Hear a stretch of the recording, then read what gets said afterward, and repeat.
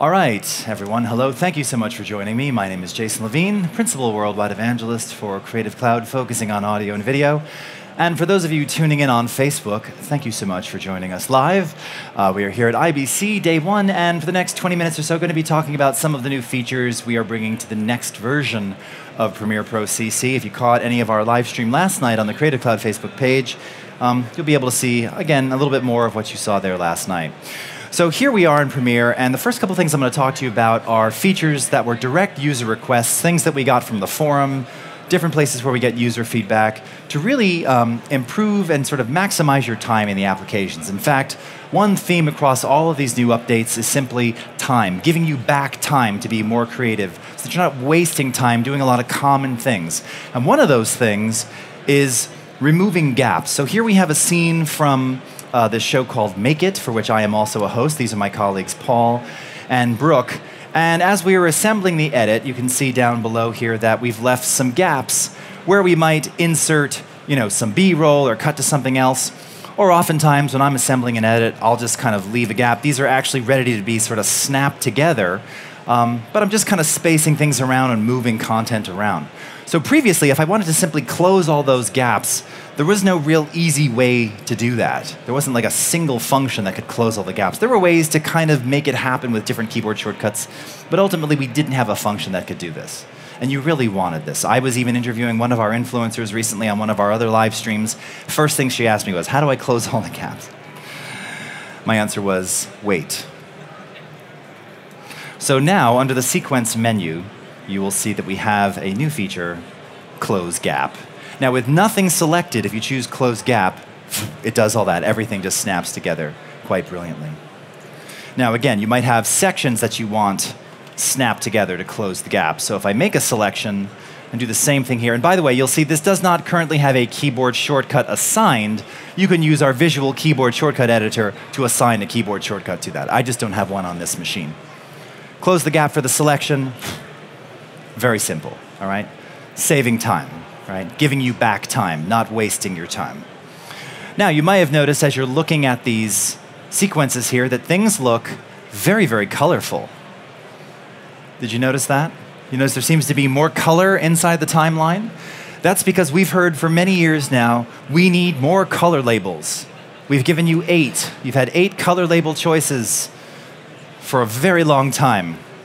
Very happy to announce that now, when you go into Preferences Labels, we give you 16. They're all fully editable, fully customizable. You can set whatever of the labels that you want as your defaults. And again, if you want to modify the colors, I actually have heard users say before, I wish I could just kind of change. You've got some really strange colors in here. You can just click there, now you've got your traditional color picker, and you can modify it to whatever you want, all right? So again, more color labels. Not only does it just make the UI look even nicer, but it's really, for organization, a fantastic time saver. And now again, you can access all of these just as before via the right-click menu as well. All right. Okay. Now, again, when I'm working in Premiere, doing a lot of live streams, oftentimes I'm navigating between different projects. And like many of you, I'm sure you experience a similar thing where I'm constantly sort of moving panels around, placing this panel up here, redocking these things, putting things into view when I need them. And if you want to go back and kind of reset your workspace to the way it was, in today's version, you have to go up to Window, Workspaces, Reset to Saved Layout. And when you do that, then it gives you a prompt, and then you click OK, and then it resets the workspace. But we have the workspace bar at the top. Wouldn't it be nice if I could simply just double-click the workspaces that are viewed here, and it resets it automatically? So now, coming in the next version, if you double-click here, now again, I can turn off this confirmation. I have it set to always ask. I'm leaving that on for demo purposes. But I can say, yep, I want to discard the changes and continue, and it takes me back to the default state. 5 clicks the other way, now just a single double-click, done. Time, giving you back time, right? Be more creative with that time. Okay, so in the spirit of user requests, this next feature deals directly with that. I'm going to go up to the File menu here, and I'm going to start opening up additional projects. This new feature is called, curiously, Multiple Open Projects. Something that people have been asking for a very long time. So now you have the ability to open multiple projects and edit between projects simultaneously. And this is really ideal for a single editor, looking at a linear progression of scene or episodes, or really just any other way to kind of break down things into smaller entities. And what you can see I'm doing here, I'm just docking the different projects side by side. And this is, again, these are all from the Make It show. We've been cutting together a little teaser trailer here. So I'm going to be borrowing bits and pieces from different episodes to build up the teaser. You'll notice down in the window menu here, you'll now see a projects reference, and it shows you that all 3 of these projects, with all of their content, are now open and accessible and editable. And again, you can work across all of these simultaneously. So again, here's the little teaser that we have. I'll play a couple seconds of this for you.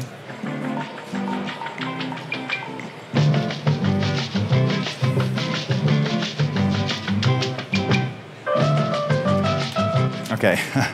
By the way, what is going on here? Okay. So you can see we've got this little section right there where I want to drop in some content, okay? Now, the content that I want happens to be in episode 4 with my colleagues Paul and Brooke. So I'm going to go into their footage here and grab this clip, take a little piece of this clip right here, simply drag this down into my teaser timeline, snap it to the edge, wind it back. All right, and we're done. Multiple projects being open. And when I go into the teaser project, what you'll actually see is it's now added the footage that I just dragged in to this project. But it didn't actually add the physical footage, just a reference. So that's key. It didn't copy over. I think this is all red media. I didn't copy over an R3D file, now inflating that project. It's just a reference to the original media wherever it lived. So one of the other benefits with multiple open projects is that it allows you to really work more efficiently. So in the case of something like this, where you have multiple episodes, but we're cutting everything together into kind of a master teaser project, well, because you can separate things out, even by scene, each of those projects will be smaller, which means faster to save, faster to auto-save, faster to load and conform, right? You don't have to keep everything. You know, if you've got a long-form edit with 10,000 pieces of media, and it's 30 scenes, that takes some time to open. We hear this all the time. Oh, I'm opening this project, it has 10,000 files, it took an hour to conform everything. Yeah, probably. But with now multiple open projects, you can have each scene broken down, and you can have all of these different things open and live and editable and drag media across them very efficiently.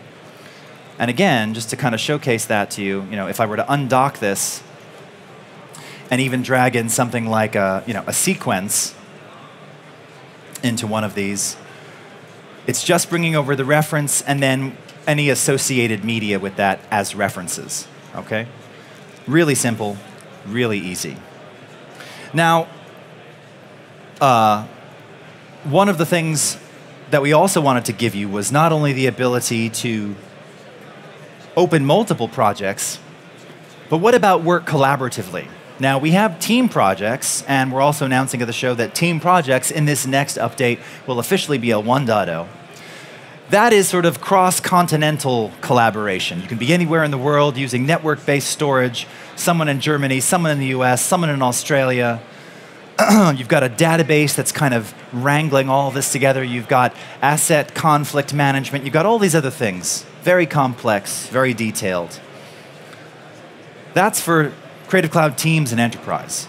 But for the individual user, we wanted to give you something that's just a bit more lean, a bit more flexible, and a bit more local. So in this next version, we're introducing something called shared projects. And shared projects basically offers a productive workflow for organizing productions when working on a single local network. So if we go into our preferences here under collaboration, you'll see that we now have something called Enable Project Locking.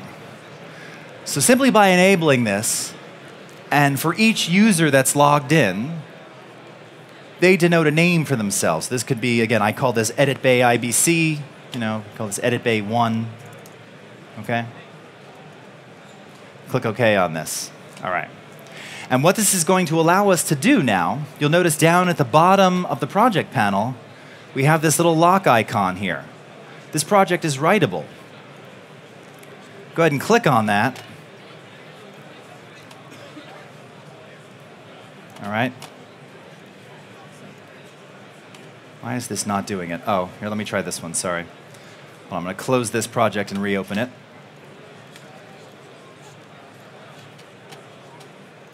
All right, here we go. Let's go ahead and lock this.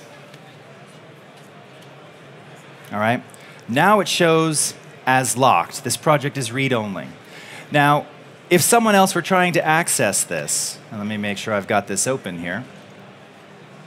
Let's say they start trying to move footage around. Pick this up and drag it over here. It doesn't let me do it. You see that? It's just snapping back into place. Nothing's happening because it's been read-only. So you can imagine where you've got assistants and craft editors sort of managing content. This is very cool because one person could be bringing in content into one sequence. Someone could be bringing in stuff from another. And when I'm done doing my assembly to hand off to the person who's going to do all the titling, I unlock it, and now they can use it. And when they're done, they can unlock it and allow me to do something else. So it's just a fast, efficient way to share projects, again, via local storage.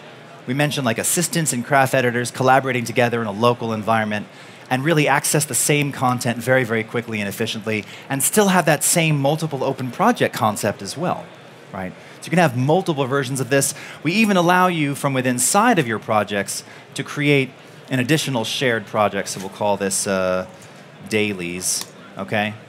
And just as with before, I can take some of the work we've been doing here and drag that into dailies, and it imports that media, again, non-destructively, very easily, okay?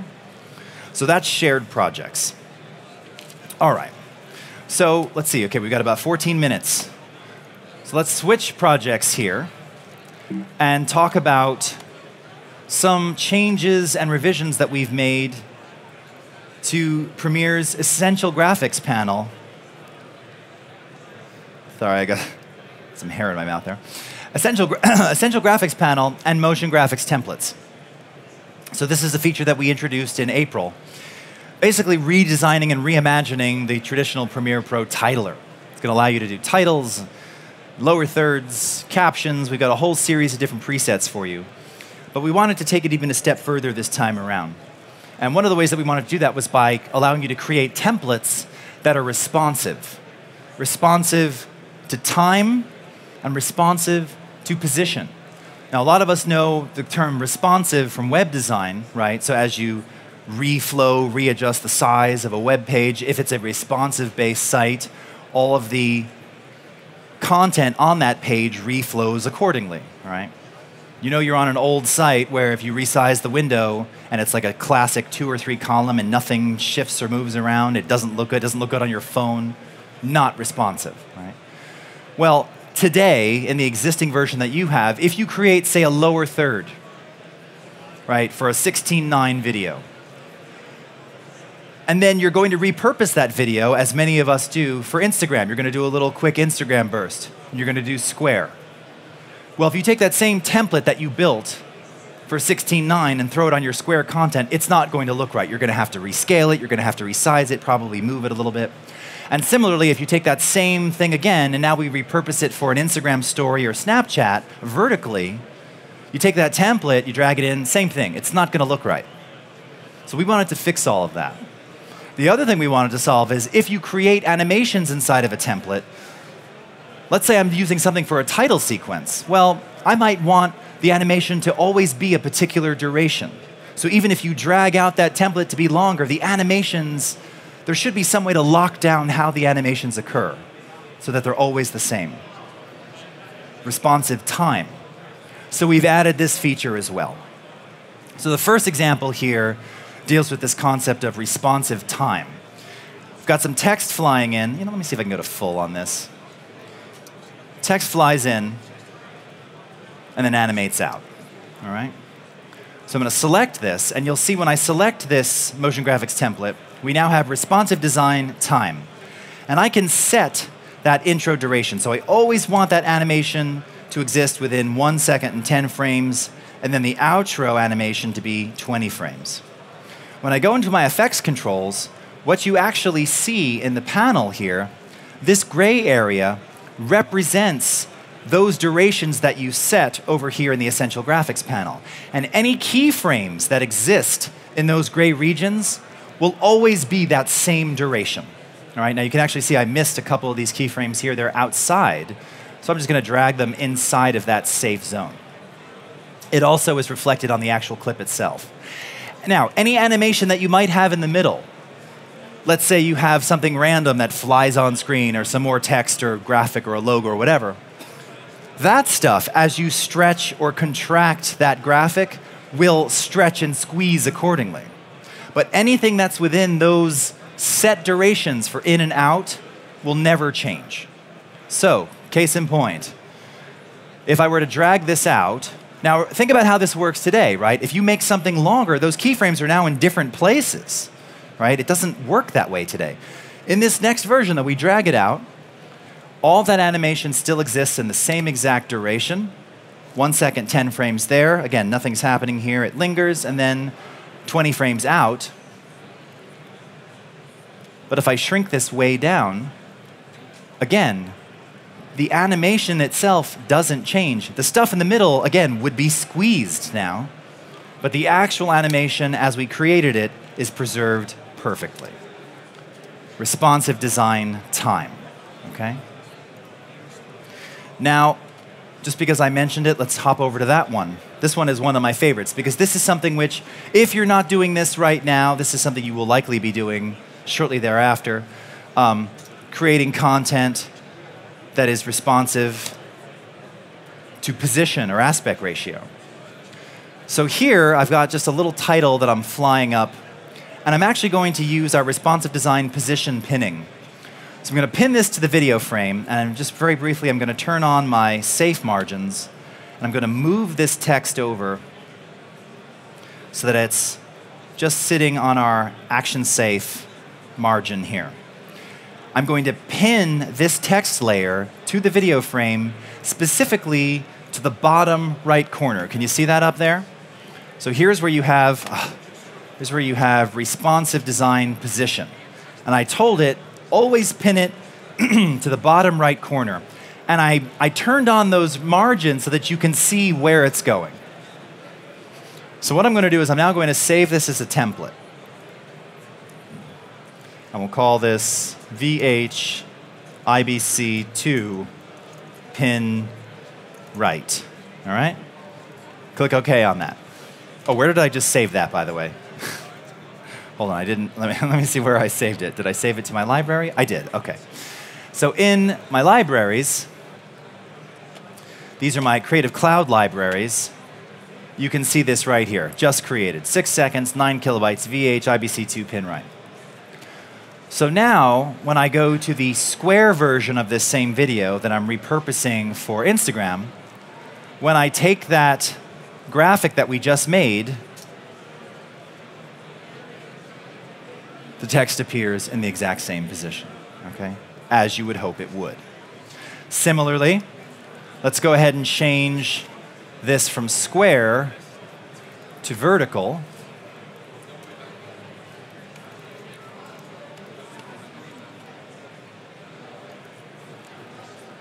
Drag in our graphic, play it back,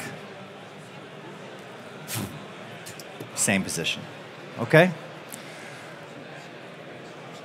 Such a timely, useful, cool addition, because what this does is this now gives you future compatibility for your templates, right?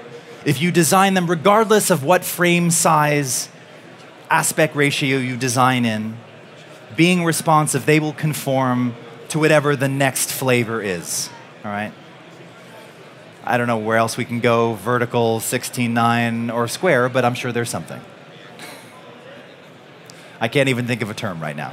It'll come to me later, all right? So, a little bit of responsive design there. And by the way, I'm just going to play this back because we only got 5 more minutes, just to kind of show you, not in terms of complexity, but in actual simplicity, how this works. So here we have a little graphic of the universe. And I like showing this because, so basically, what's going on here is first and foremost, we've got the sun with some rotation keyframes, all right? So the sun is rotating.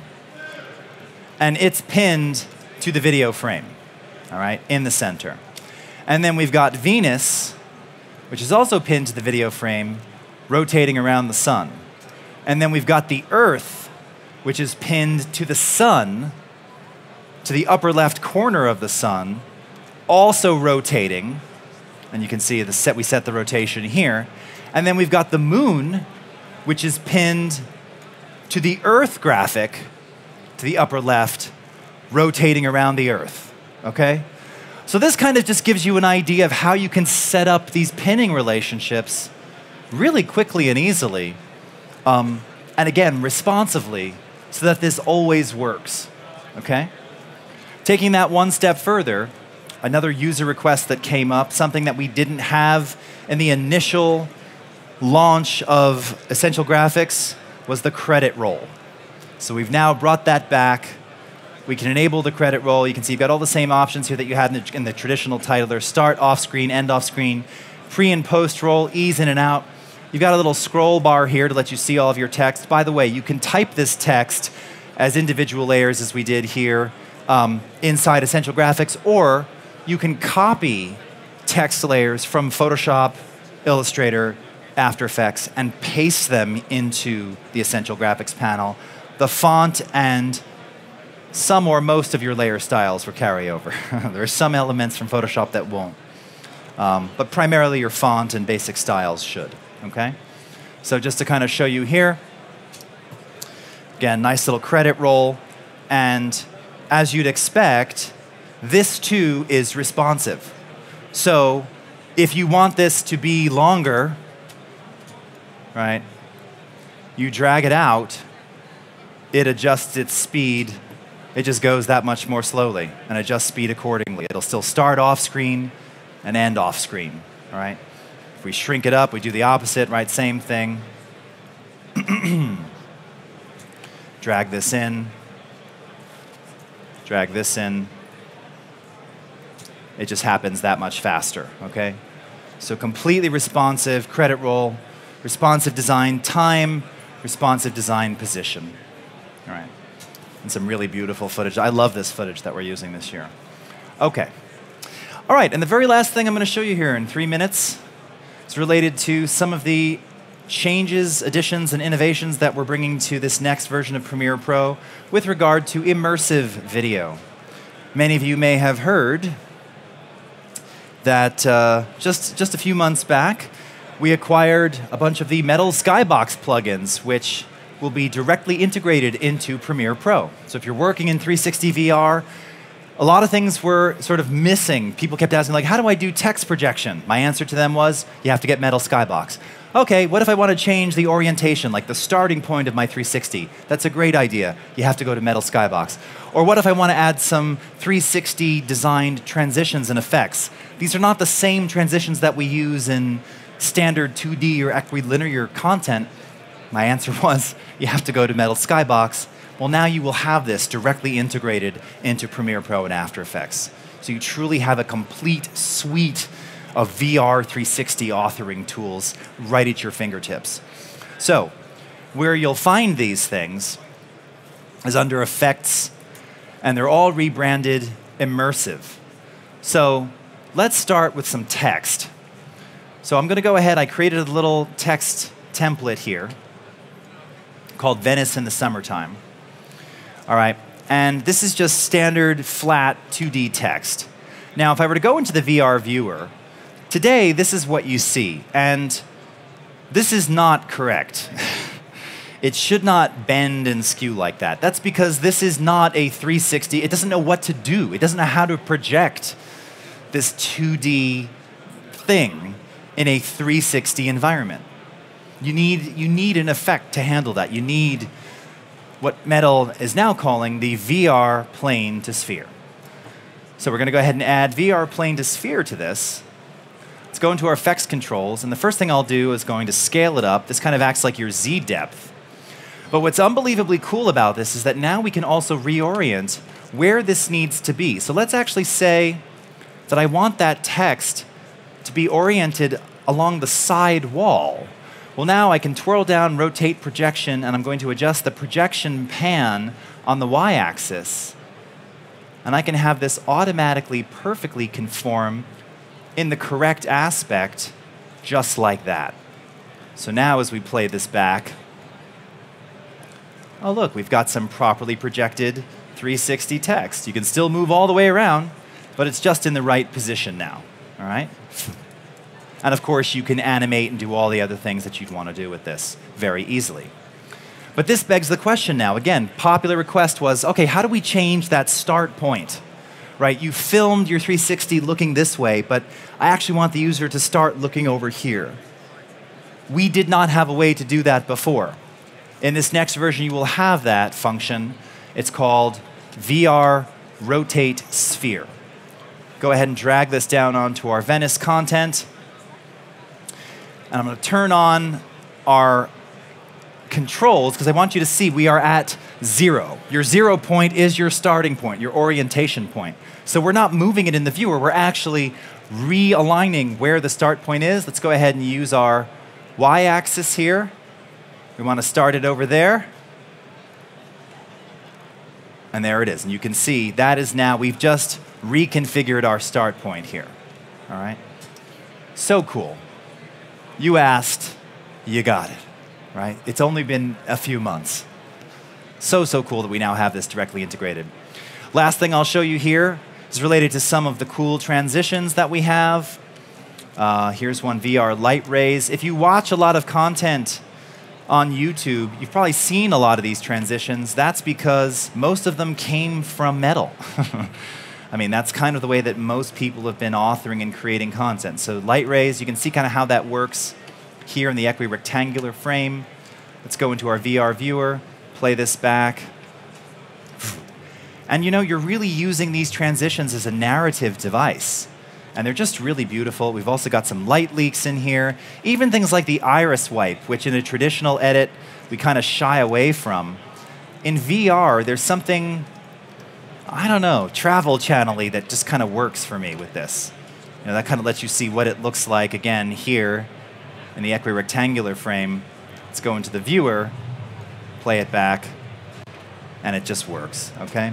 We've also got full support for headset editing, immersive headset editing. So you'll see, Carl Soleil is going to come up. He'll show you some examples of this, where you can have an Oculus Rift or an HTC Vive controlling, and inside your headset, you're actually going to be able to see the timeline. And using a laser pointer with your controller with one hand, you can jog and shuttle and move things around, but you can still do keyboard-driven editing with your other hand. So allowing you to see and be in context in the sphere as you're editing.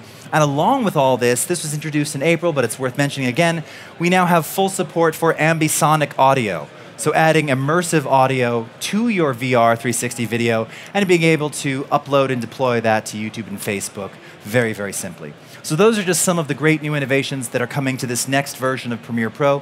Thank you so much for watching. We'll see you again next time. And up next, we've got one of our amazing customers who's going to showcase some really cool stuff for you. So stick around for that. Thanks again, and have a good rest of your day, everybody. Thank you.